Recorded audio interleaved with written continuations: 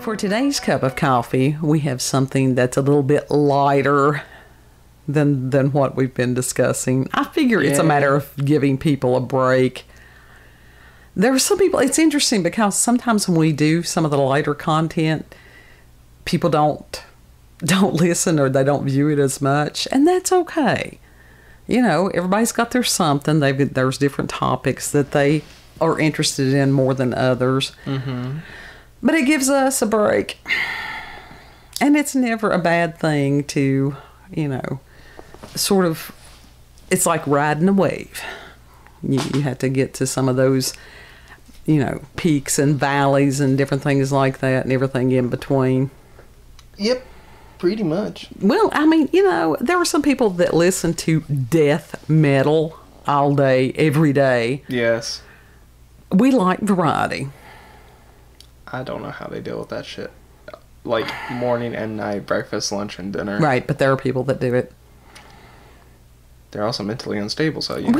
Well, some, but not all. But it's just, that's their thing. So it's sort of that way about our topics. Mm-hmm. We like a variety of things. We do? Yeah. So we got a little bit lighter mood today. It's not a matter of doom. It's post-doom. But actually, yeah, this one was well written. This does come from Wikipedia, and the link will be included in the description box. And they're discussing Abraham Lincoln's ghost. So it's not one of these that's horrible. It's interesting.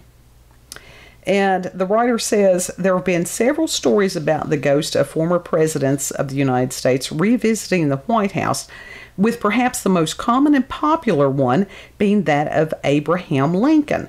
Lincoln's ghost, otherwise known as the White House ghost, is said to have haunted the White House since his assassination in 1865. Lincoln's ghost has also been said to haunt many of his former residences in Springfield, Illinois, including his former law office. So he's a busy ghost. He travels. Yeah. Because why not? You know? Mm-hmm. And one of Mumler's most famous photographs, he didn't say who Mumler was, but one can assume that he was a photographer. Yeah. Apparently shows Mary Todd Lincoln and the ghost of her husband standing behind her. And in the link, it does have a picture, and it's really cool. So I do encourage everybody to go and check out the picture. Yeah. And it says that paranormal researcher Melvin Willen, in his book Ghost Caught on Film, claims that the photo was taken around 1869. Now, this is what I thought was interesting, the way that this was written. In parentheses, it says, after Abraham Lincoln's death. I think that's kind of required to be a ghost. Oh, yeah. So, it says in that Mumler did not know that his sitter was Lincoln, instead believed her to be Mrs. Tundle. And Willen goes on to say that Mumler did not discover who she was until after the photo was developed.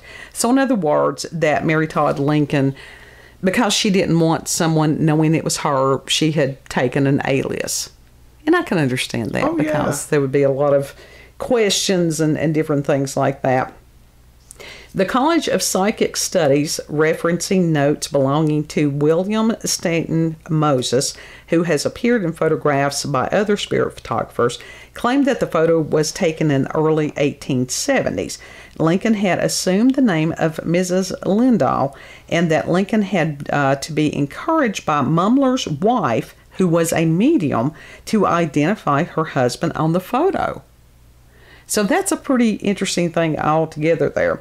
Though the image has been dismissed, of course, as being double accidental exposure, it has been widely circulated. Now, how in the hell did that... There's no way that could have been a double exposure. No, but people can't... There is a possibility, like... And I'm not saying that one is, but people have, like, done, like, ghost effects with double exposure, you know, stuff. Back in the 1800s? Oh, hell yeah. People knew how to do that even back then, I'm sure. Okay. Because Well, the developing of photos, I'm sure it was a similar process as we have now with the chemicals and stuff. right. Maybe. I don't know. I never did get to learn how to develop photographs like that.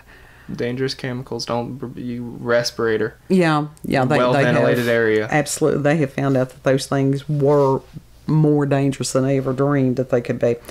Anyhow, Eleanor Roosevelt had never admitted to having seen Lincoln's ghost, but did say that she felt his presence repeatedly throughout the White House. She also said that the Roosevelt family dog, Fala, would sometimes bark for no reason at what she felt was Lincoln's ghost. Now, Lincoln is not supposedly the only one that haunts the White House. Yeah. But, he has been dubbed the ghost of the White House, so why not? President Dwight Eisenhower's press secretary, James Haggerty, and Liz Carpenter, the press secretary to First Lady Lady Bird Johnson. The First Lady, Lady Bird Johnson. I thought I was saying double there for a minute. Yeah. Both said they felt Lincoln's presence many times.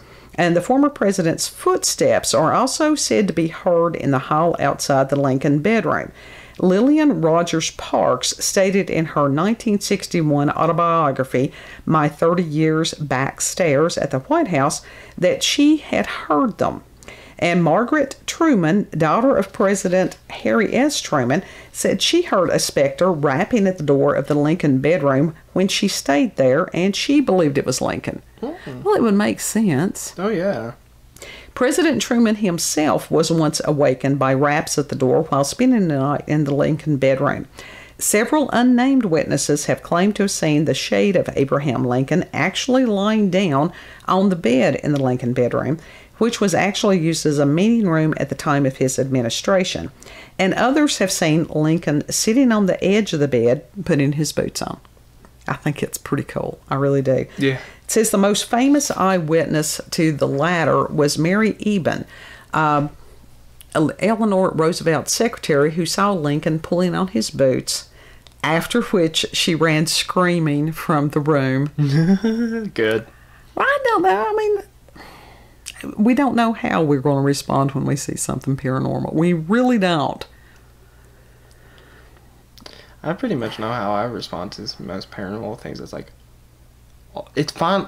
It's about damn time I saw something. It's always one of those, what? It's like, did I really just see that? Holy shit, I just saw that. Oh, Yeah. that's so cool, dude. That's crazy. Others have actually seen an apparition of the former president. The first person reportedly to have actually seen Lincoln's spirit was First Lady Grace Coolidge, who said she saw the ghost of Lincoln standing at a window in the Yellow Oval Room, staring out at the Potomac. Theodore Roosevelt and Maureen Reagan and her husband have all claimed to have seen a spectral Lincoln in the White House.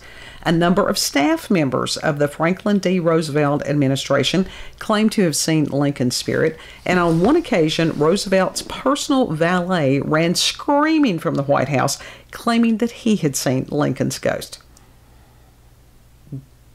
I mean, that's pretty cool. Wouldn't you give somebody hell for the rest of that you knew them? Yeah. I mean, you would sorta. have to.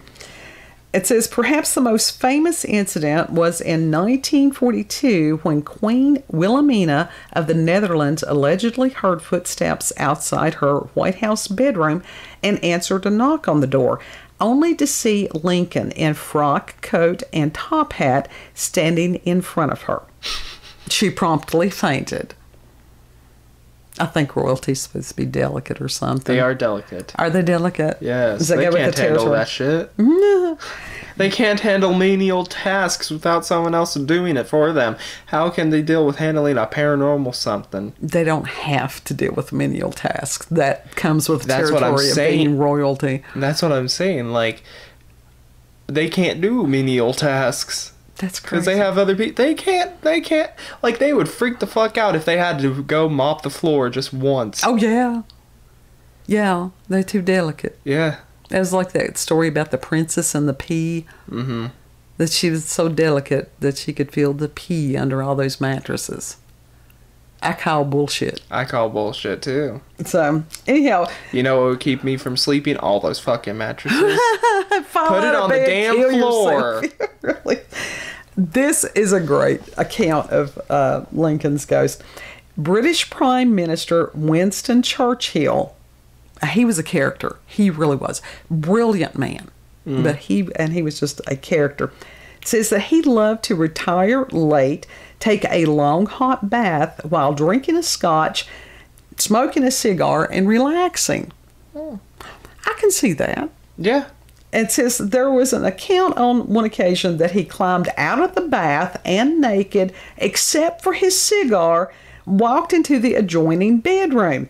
He was startled to see Lincoln standing by the fireplace in the room, leaning on the mantel. Churchill, always quick on the uptake, simply took the cigar out of his mouth, tapped the ash off the end, and said, "Good evening, Mr. President. You seem to have me at a disadvantage." That's just brilliant. Lincoln smiled softly as if laughing and disappeared. Churchill smiled in embarrassment. What a great story that is. That is just an amazing thing. Lincoln's ghost was reportedly seen outside of the White House as well. In Loudonville, New York, Lincoln's ghost was said to haunt a house that was owned by a woman who was present at Ford's Theater when Lincoln was shot by John Wilkes Booth. Other Lincoln hauntings include his grave in Springfield, Illinois, a portrait of Mary Todd Lincoln, and a phantom train on nights in April along the same path his funeral train followed from Washington, D.C. to Springfield. The last reported sighting of Lincoln's ghost was in the early 1980s when Tony Savoy, White House operations foreman, came into the White House and saw Lincoln sitting in a chair at the top of some stairs. Abraham Lincoln was not the only Lincoln ghost witnesses claimed to have seen in the White House. Willie Lincoln, Abraham Lincoln's 11-year-old son, died in the White House of typhoid on February 20th, 1862. Willie Lincoln's ghost was first reported to have been seen in the White House by staff members of the Grant administration in the 1870s, but reports have been made as recently as the 1960s. President Lyndon B. Johnson's college-aged daughter, Linda Bard Johnson Robb, claims to have seen the ghost and talked to him. Little 11-year-old. Yeah. That means, seriously. That'd be pretty damn cool. Mary Todd Lincoln, now you talk about a woman that went through some shit. Mm-hmm. To lose her child and then to have her husband assassinated, and it's a wonder she didn't lose her mind. So I can't, who could fault her for going to a spiritualist or somebody like that, trying to get some answers? Yeah. That would have been crying out, "Why, God, why?" So. Oh, yeah. But, yeah, I think if of any ghost that belongs to remain in the White House, that would be Lincoln. I agree. I agree with you wholeheartedly there. Did you ever watch, Abraham Lincoln Vampire Hunter? Yes. I loved that movie. That is just... It was funny as hell. It's not going to change the world, but it is a fabulous, fun watch. Mm-hmm. And oh my God. It's a good main movie. I think that somebody needs to give the ghost of Lincoln an axe and let him clean house. If he could. You never know. He was Abraham Lincoln. He did a lot of things that people never thought he could do. Mm-hmm. So that was a lighter. That was a dark roast with, decorative creamer on that one. It's a good story. It is a good story, especially about Churchill, because Churchill has always fascinated me. I know that you're not as far as, political history and stuff as much as I am. I don't know. I always had that, I was always geared towards a lot of that stuff. But, cool story. So it is. I liked it.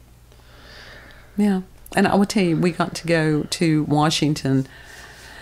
The first time was when I was a senior in high school, because they used to do that, because they used to teach things like civics. Mm-hmm. They teach that now. And this is the reason. If people don't know they have a thing, then it's very easy to take away from them the thing they never knew they had. That's the whole point. Yeah. And to visit, like, the Senate, the different guided tours, to actually see the Washington Monument, to go up in the Washington Monument. Incredible. I mean, there is a presence to those buildings that's unlike anything else. And what made them the greatest, well, two things. One is Arlington Cemetery. Where's that? It's there in Washington, and it's as far as there's only certain people that can be buried in Arlington. Usually it's people that have served in the military and different things like that. I think there might be some more other presidents. We're going to have viewers going, how do you not know this? It's late and it's been a long day. But also the Vietnam Memorial that's known as the Wall. And it's just, I mean, I just stood there and, tears just streaming, because these were real people that really gave their lives for this country. And Lincoln did too. Yeah. And that you would see people obliviously walking through these places. There was no reverence. They just didn't get it. We actually got to see the changing of the guard at the tomb of the unknown soldier.